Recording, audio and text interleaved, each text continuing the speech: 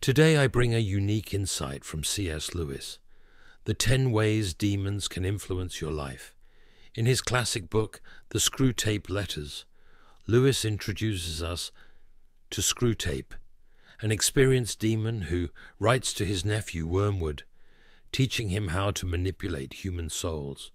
Get ready, brothers and sisters in Christ, for a spiritual journey that could transform the way you see life. It's important to remember, when Screwtape refers to the enemy, he's talking about God. After all, Screwtape is a demon. With this in mind, let's explore profound truths about the spiritual life, understanding how the balance between flesh and spirit can shape our walk with God. You'll discover how suffering can be a bridge to God, what it truly means to have faith, a faith that goes beyond fleeting emotions, and how true pleasure doesn't come from material possessions, but from a deep connection with the Creator. Moreover, we will talk about the value of humility and the importance of living in the present, always with the goal of strengthening our faith. Remember what is written in Romans 8, 5, 6. For those who live according to the flesh have their minds set on what the flesh desires, but those who live in accordance with the Spirit have their minds set on what the Spirit desires. The mind governed by the flesh is death, but the mind governed by the Spirit is life and peace. By the end of this video, you will have a new perspective on how to deepen your spiritual life and your relationship with God, and we'll offer the opportunity for a wonderful prayer. Hello, we are Soulful Devotions. If you're here, know that it's not by chance. God has a purpose for your life, and we believe He has guided you to us. I have to ask, if you enjoy our content, please like, subscribe, and share with your loved ones. Without further ado, let's begin the video.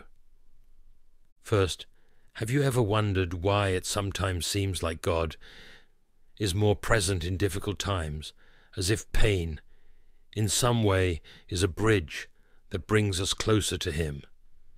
God truly loves us and uses our pain and suffering to draw us nearer to Him. Screwtape says something surprising. In God's efforts to have a soul permanently at His side, He relies more on difficult times, on valleys, than on peaks of happiness. Some of His favorites have faced valleys far deeper than anyone else. The reason is that, for us, a human is like food. We want to absorb their will and increase our power at their expense. But what God seeks is different. He wants beings who, of their own free will, become like Him, not because He has overpowered them, but because they have chosen it. We want cattle to become food. He wants servants who become sons. We are empty and want to be filled. He is full and overflows. This reflection from Screwtape reveals something profound about God's love and the purpose of suffering. In His infinite wisdom and love, God uses the most difficult moments of our lives to shape us and bring us closer to Him.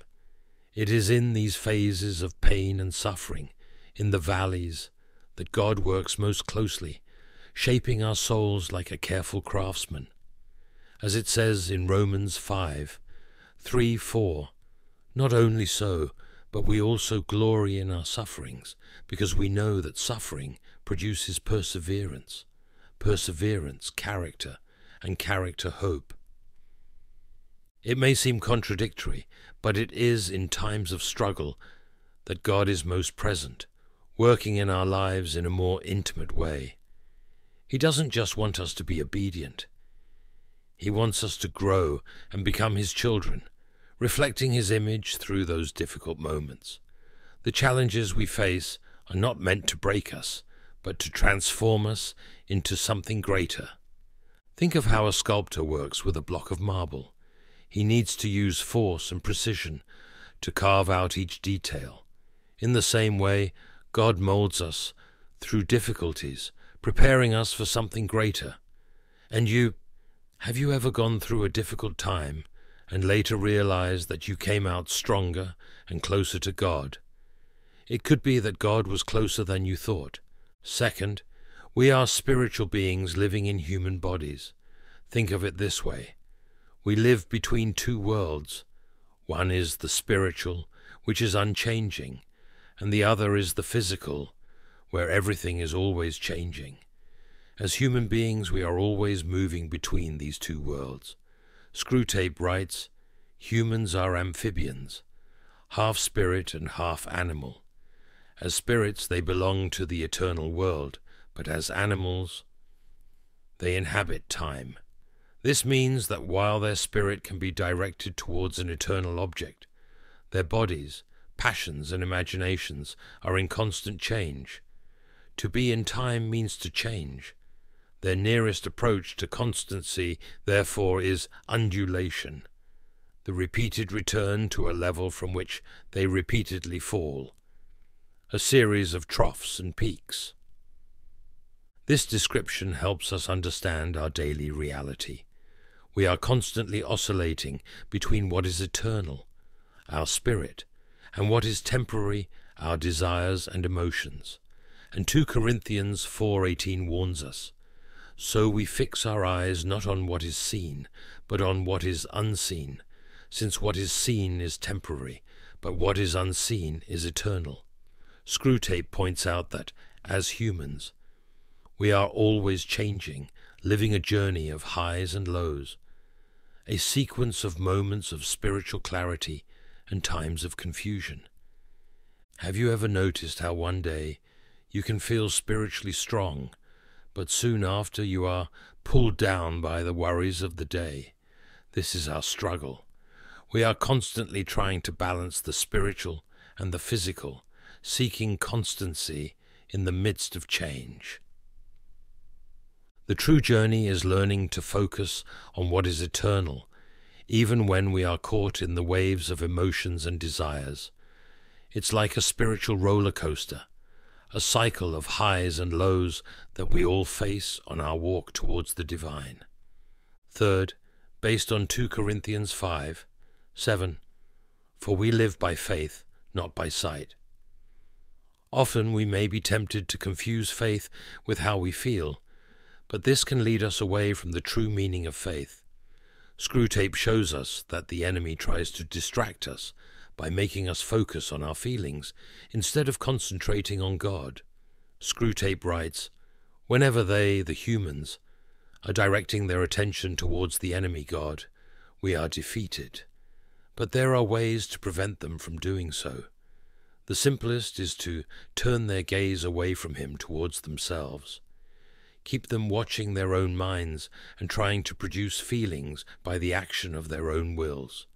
When they meant to ask for charity, let them instead try to manufacture charitable feelings for themselves and not realize that this is what they are doing. When they meant to pray for courage, let them really be trying to feel brave. When they say they are praying for forgiveness, let them be trying to feel forgiven. Teach them to estimate the value of each prayer by their success in producing the desired feeling." Screwtape reveals a common trap, the temptation to measure our faith based on how we feel. He advises his tempters to make humans focus on their emotions instead of on God.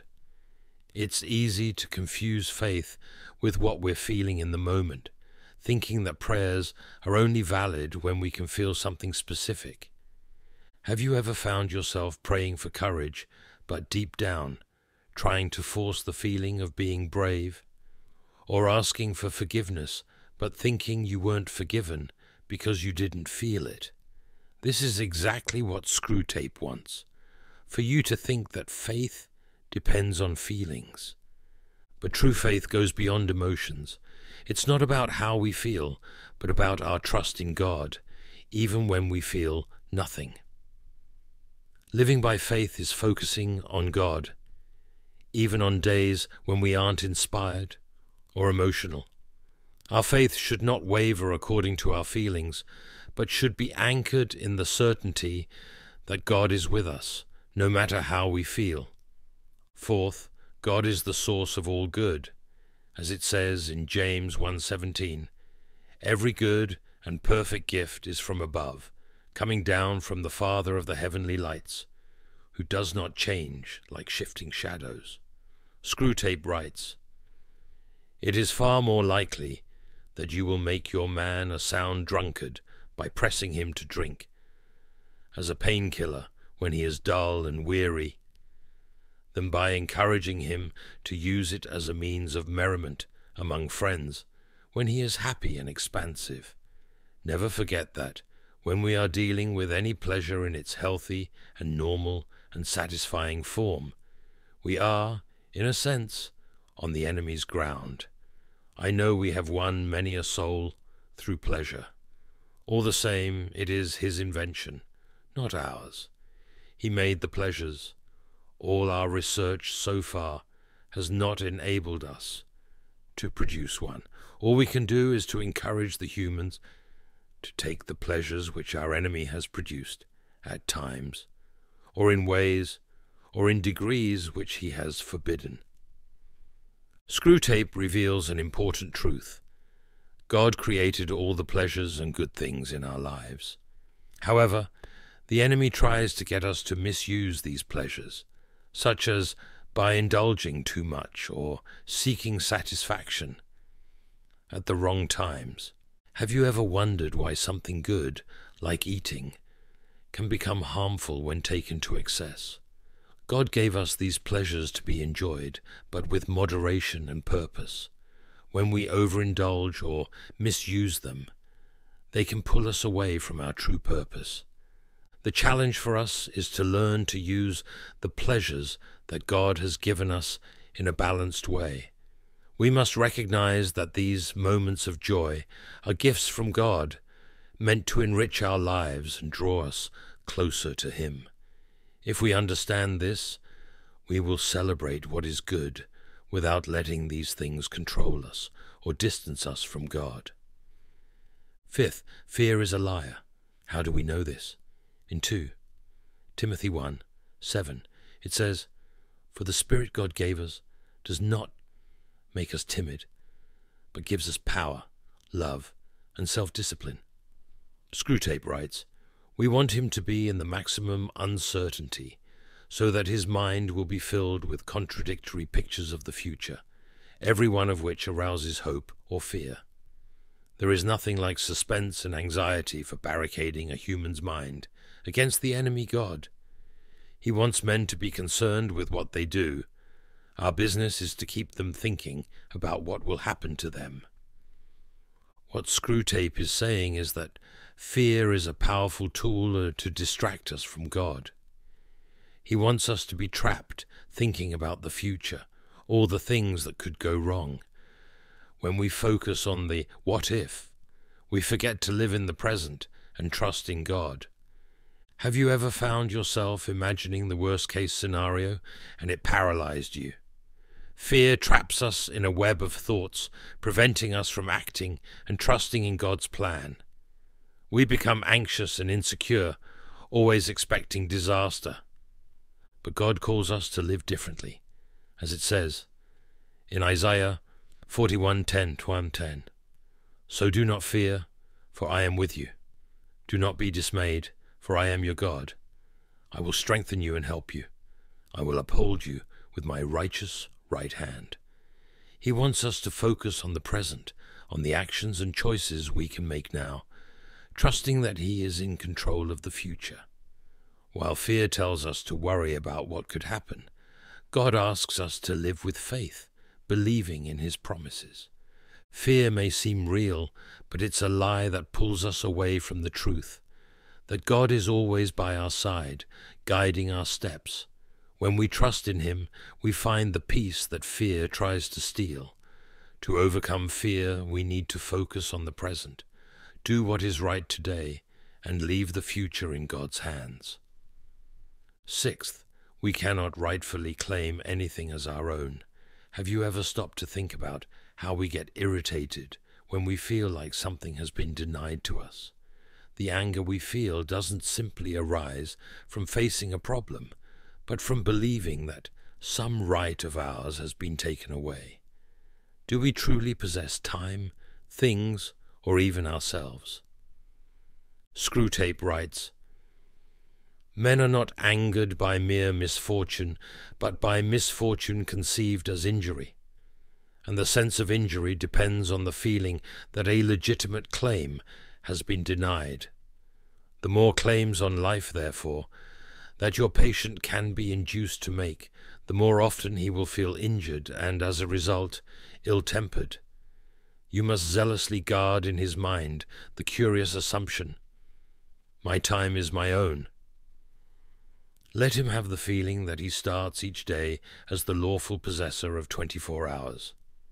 In Psalm 24:1 we are told that the earth is the Lord's, and everything in it, the world, and all who live in it." How many times have you been irritated by losing time, in traffic, or in a long line?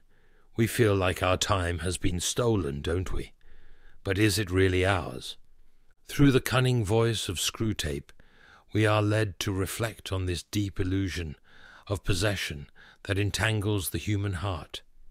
It's not just the fact of facing a misfortune that angers us. It's when we feel that our right has been violated. This vulnerability in us stems from the belief that we have sovereignty over certain aspects of our lives, whether it be time, possessions, or even our own existence. This belief, so deeply rooted in our minds, opens the doors to discontentment, bitterness, and conflict. Let me ask you, if time isn't ours, to whom does it belong? What do we do when the interruptions of everyday life disrupt our plans? The notion that my time is my own is a strategic trap that blinds us to the greater reality that we are part of something much larger, the human community and God's divine plan. By deceiving ourselves with this false sense of control, we become frustrated when inevitable interruptions occur, and thus we are thrown into a cycle of complaints and disillusionment. However, there is a greater wisdom to be found here. By letting go of the false claim over our time and possessions, we are invited to see a more liberating truth, our mutual dependence and the grace that sustains every moment of our existence. When we release this illusion of control, we find something precious, the peace that comes from knowing we don't need to hold the reins of everything all the time. And this peace frees us from resentment, helping us live with more gratitude and openness to what God is doing in our lives. This change in perspective is not an invitation to nihilism or passivity, but rather an opportunity to see life with lightness. When we stop holding onto everything so tightly, we begin to live generously, recognizing that each day, each moment is a gift. And in this space of gratitude, we begin to experience divine generosity, the same generosity that teaches us to give with joy and participate more fully in communion with others and with the Creator. So what will you do with this truth? Will you keep fighting for control that was never yours? Or will you release that burden and trust in God, who sustains everything with His grace? By letting go of our illusory claims, we find true freedom, the freedom to love more fully, to give more generously, and to live with a heart at peace. Under this new light, the idea of possession ceases to be a burden and transforms into an opportunity to be stewards and servants, reflecting the boundless generosity of our Creator. Seventh, faith is not a means to an end, but an end in itself. As it says in Hebrews 11:6, "And without faith it is impossible to please God, because anyone who comes to Him must believe that He exists and that He rewards those who earnestly seek Him." How many times have we found ourselves using our faith as a means to achieve something? Are we seeking God for who He is, or only for what He can give us? Screwtape writes, "When you make the world an end and faith a means, you have almost won your man, and it makes very little difference what kind of worldly end he is pursuing, provided that meetings, pamphlets, policies, movements, causes, and crusades matter more to him than prayers, sacraments, and charity. He is ours, and the more religious on those terms, the more securely ours." This observation leads us to reflect on a subtle but profound mistake that can infiltrate our spiritual journey, turning faith into a mere means to achieve goals. When we use it just to gain worldly success, it loses its deeper purpose, which is to connect us with God in an intimate and sincere relationship. Faith should not be a tool to achieve success in the world, but the very reason for our existence, a path towards the Creator. Imagine someone who goes to church every Sunday, participates in service groups, but does all of this only to be seen as a good person or to receive something in return. What is missing here? A true connection with God. In this case, faith becomes a means, not an end. This dangerous shift in focus, where the world becomes the final goal, and faith only a mechanism to achieve earthly goals, reflects a spiritual emptiness. It's not that external actions don't matter. They are important, but they must come from a heart rooted in prayer, sacraments, and genuine charity. Otherwise, even the noblest efforts can become empty campaigns driven by the ego, and in the end, they distance us from God rather than bringing us closer to Him. Are we allowing meetings, causes, or movements to become more important than our communion with God? We must ask ourselves what lies at the center of our faith. True faith should bring us closer to God, not be used for our own interests. When we use it as a means to achieve temporal success, it loses its transformative power, the power that shapes us into the image of Christ and fills us with God's love and truth. So what is moving your faith today? Are you seeking God for what He can do for you, or simply because He is worthy of being sought?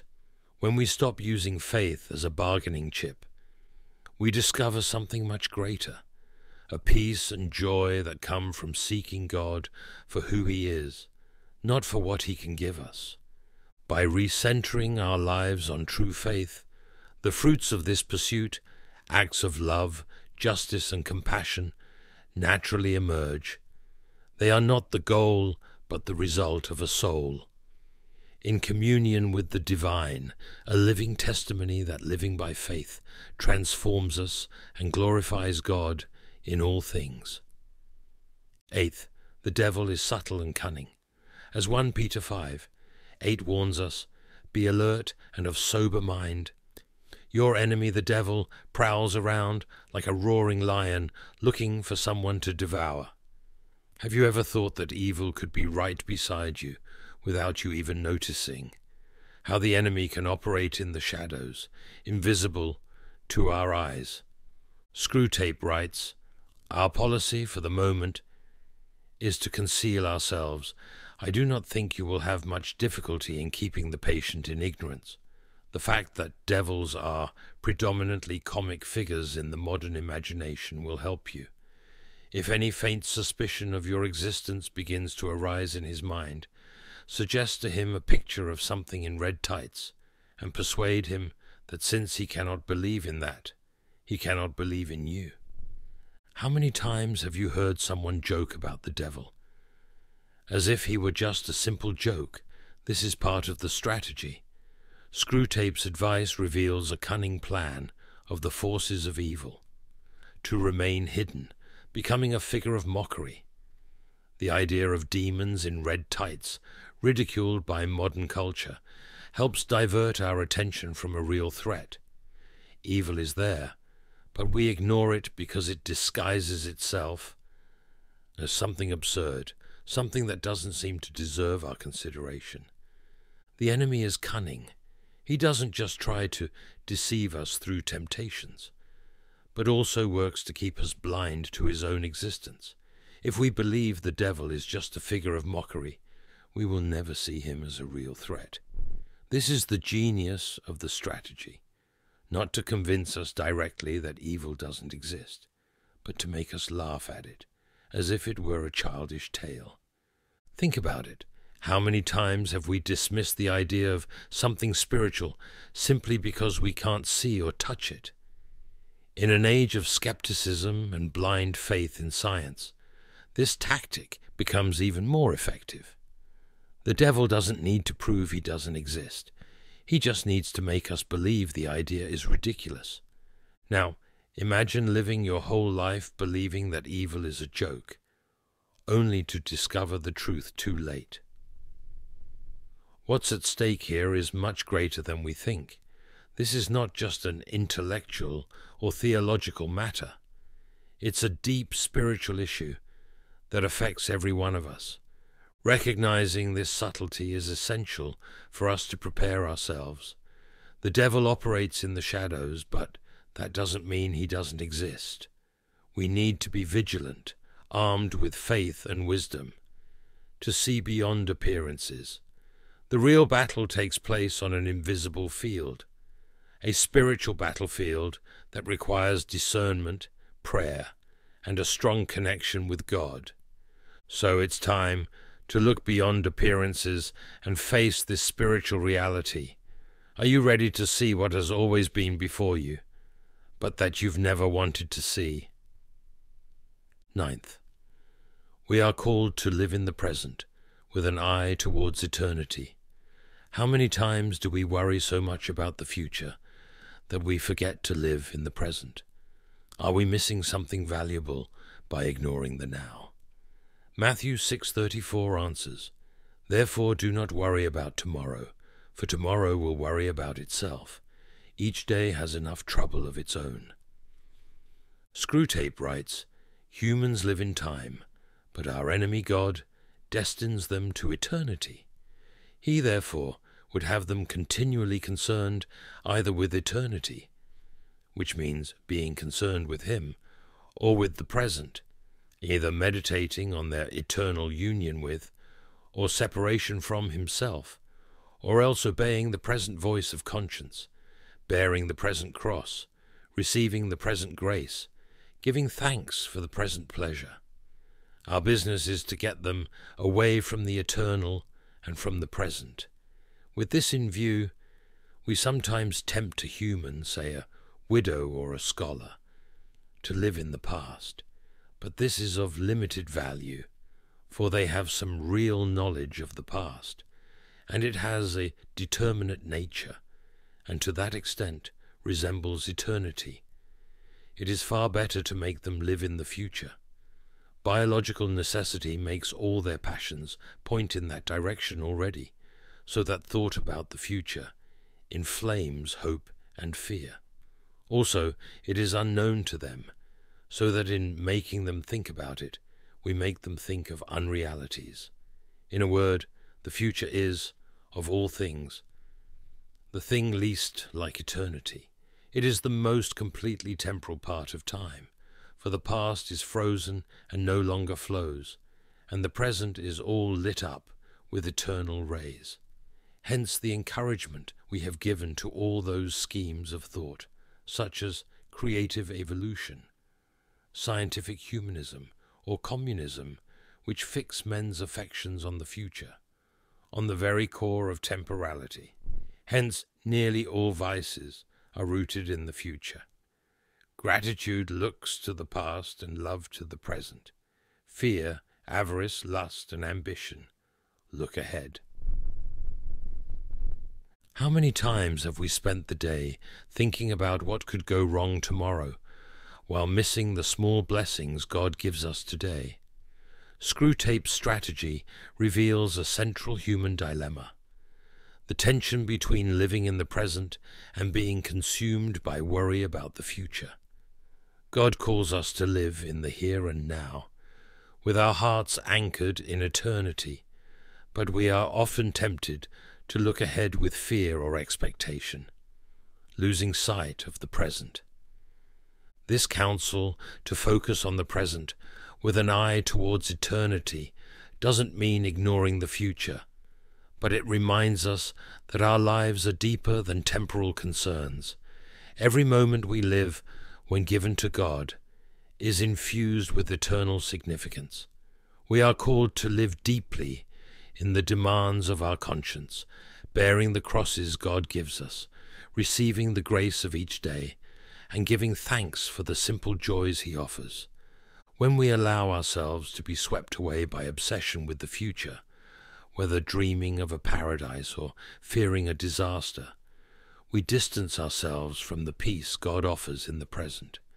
And this distraction not only alienates us from God, but it also puts us in a constant state of anxiety, making it difficult to live in communion with Him and feel His guidance. Think about it. When we worry about what will come, how many times do we end up violating God's commandments in the present?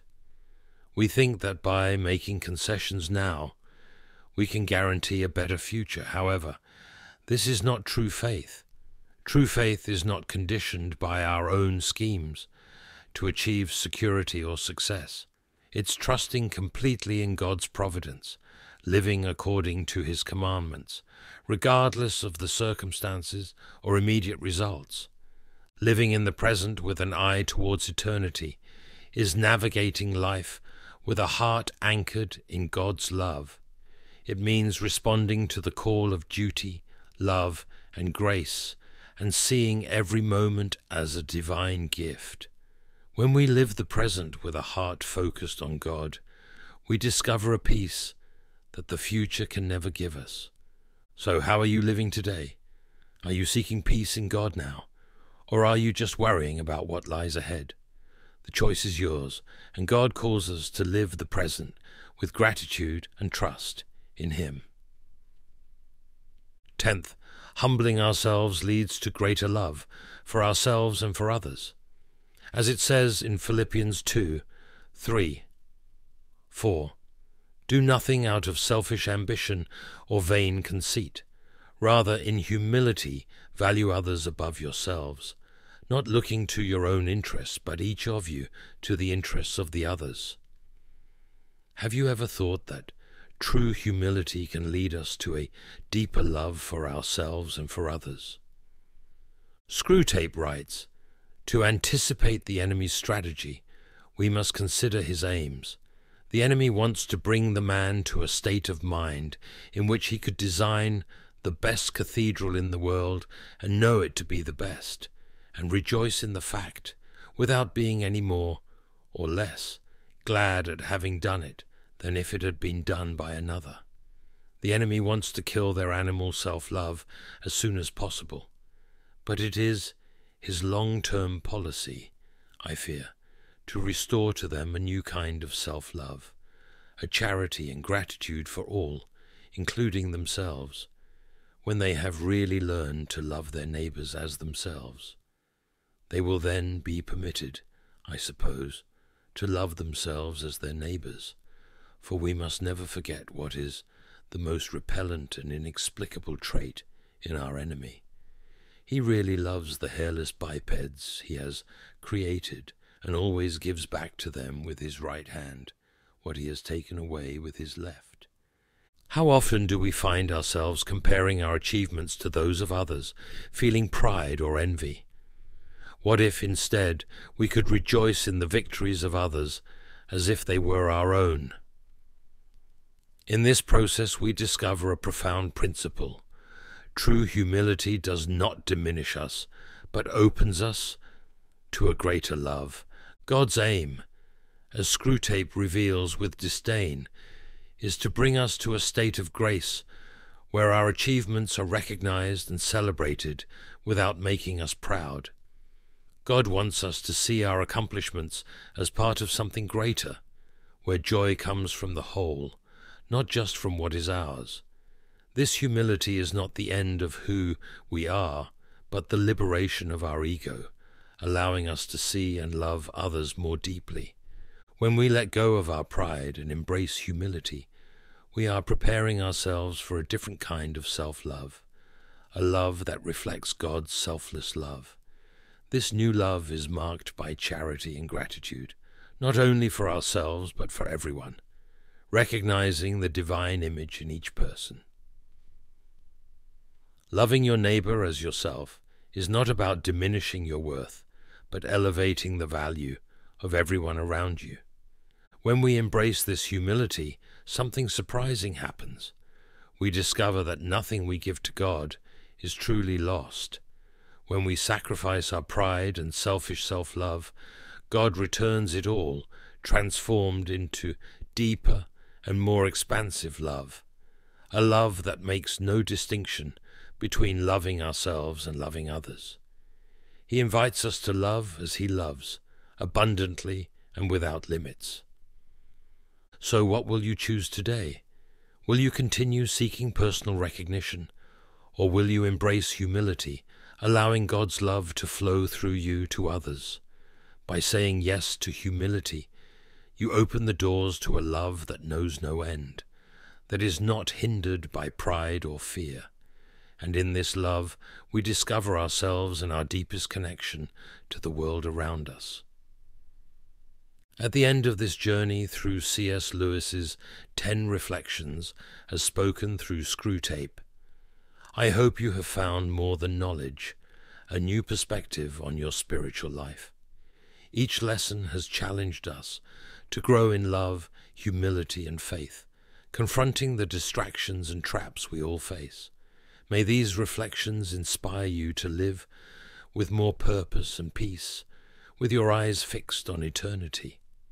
May humility not be a burden, but a path to a deeper love for yourself, for others, and for God. Now, I'd like to lead a prayer. I don't like to end a video without a moment of conversation with God. Heavenly Father, in this moment we turn to you, seeking your wisdom and grace. We know that the enemy uses many ways to try to lead us astray, but we thank you, because in you we find the truth that sets us free. We ask now that you illuminate our minds and hearts so that we can recognize and resist the snares that surround us. Lord, help us keep our eyes fixed on you, understanding that our lives must be lived in the present, without being consumed by fear or worries about the future. May we find peace in trusting your providence, knowing that you are the God who cares for us in every moment.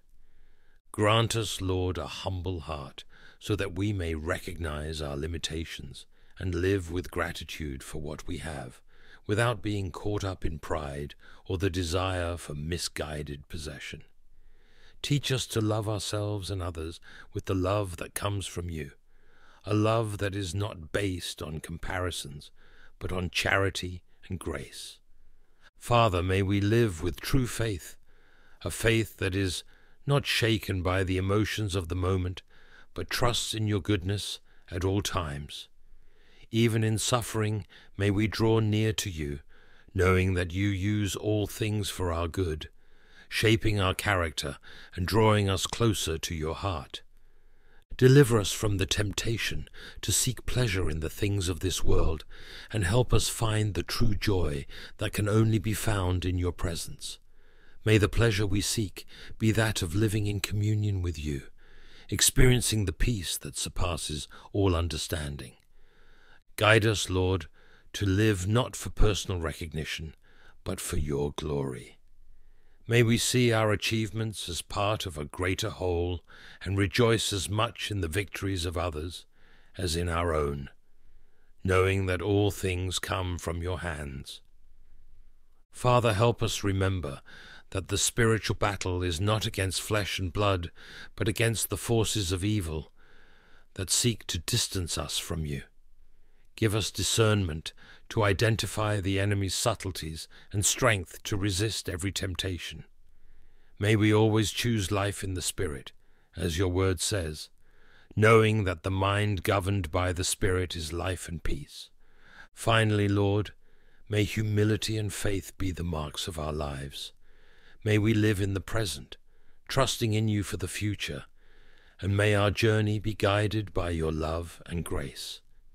In everything, we place our lives in your hands, knowing that only in you do we find true peace, joy, and purpose. We thank you for guiding and protecting us. In Jesus' name we pray. Amen.